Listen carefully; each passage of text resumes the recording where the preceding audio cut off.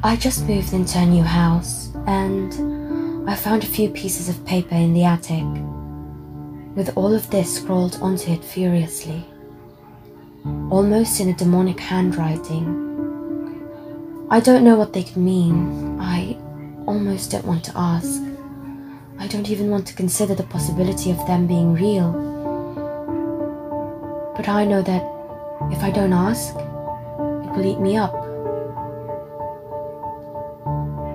I just need to come to a conclusion. This house means everything to me, and I need to feel safe here. Maybe you guys can help. When I look in the mirror, I don't see myself anymore. Sure, it's my body. Sure, I technically see myself, but it's not me. It's not me moving my body. It's not me walking through my house. It's not me that puts food in my mouth. When it started, it wasn't something I even thought about. Maybe a hand movement I didn't really mean to make, or turning my bedside light off before bed without consciously thinking that it was time for me to go to sleep. I didn't really think much about it. It's probably just my reflexes, I thought. But it began to do things that were too much against my will. It would jog down the stairs of my house when I was leaving for work. It scared me. I couldn't go to anyone about it though. I would just sound insane. I got a checkup from my doctor's office, but everything seemed fine. My body is in good health, but now this inner turmoil of losing control of my body is the worst it's ever been. Every morning my body gets up on its own. Every morning it turns over and kisses its wife, my wife, and gets out of bed groggily and moves to the kitchen.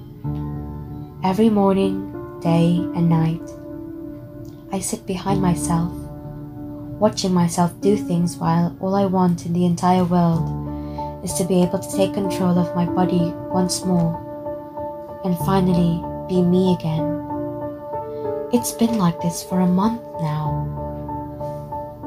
You have no idea how truly alarming it is to realize that you have no longer decide what your body do.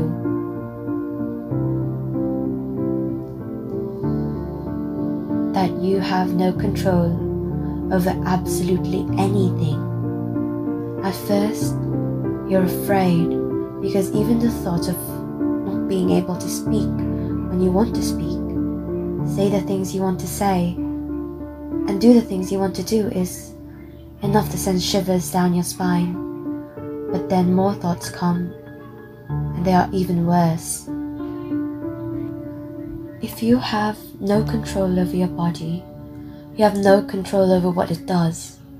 It can do anything, any crime, hurt anyone, and it will be your body that did it. You could lose everything, and you wouldn't be able to do anything to stop it. This morning started no different than any other. I watched it prepare the same breakfast it had every morning, a poached egg on toast. I wanted to sip coffee in its kitchen, no, my kitchen. I watched it wait for my wife, Erica, to come to the room and greet her pleasantly. I feel my lips smile against my will.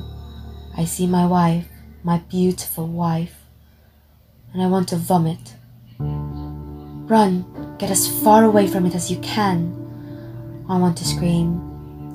She has no idea I'd seen this body do. If only she knew. The first time it did something awful, I wanted to die. I truly wanted to stop living. I suppose, in retrospect, it really wasn't bad.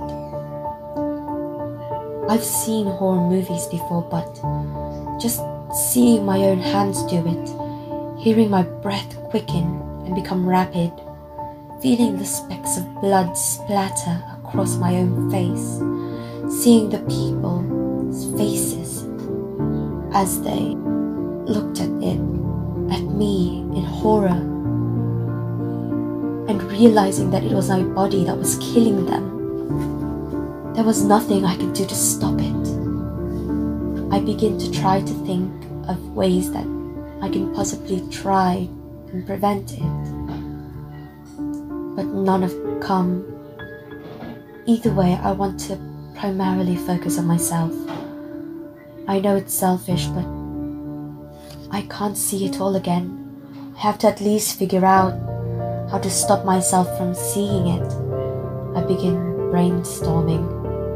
I didn't sleep anymore. I don't have the ability to dream, to drift from consciousness. I just sit there and wait for my body to sleep and eventually wake up. However, because my body's eyes are closed, I can't see anything. What if I could continue to not see throughout the day, I wonder? I wait patiently for my body to awaken and see what I can do about it. When it awakens, I do my best not to see what it was doing. It's hard, but I have been thinking about how I was going to do this all night long, so it wasn't as jarring as I initially expected. I sometimes forget that I have so much time to myself now. Ironically, a piece of me feels like I have even more control over myself, now that I don't have control of my body. About 10 minutes has passed, and I am able to not see what I was doing. Something was occurring though. While I do feel triumphant of my lack of sight, my body seems upset. It wants me to see what it's doing. It wants me to know that it's in charge, that I can't do anything about it. I can feel it wanting to know all of this. I don't know how to describe it, but it's willing me to know that it owns me. It's angry with me. It's scaring me. I don't know what it wants from me. It's mad. It's really, really mad. It wants me. Oh God, it wants me. Help me. Please. Please help me. Help me. I can feel it eating me. Jesus Christ. Please help me. Help me. Help me. Help me. Help me. What is happening? What did I do to deserve this? Why is this happening? Tell Erica I love her. Oh God, it's making me write this as a confession. Help me! It makes me wonder if maybe there's more to this house than I initially thought. I have to keep investigating and look for more notes. It could have, of course, just be nonsense some kid tried to scare the next owner with, but a part of me wants to believe it's more than that. I guess the biggest question is, how did the writer write the pages? All signs lead to it being a hoax, but I want to believe it's more. Maybe it's the romantic in me, I'm not sure.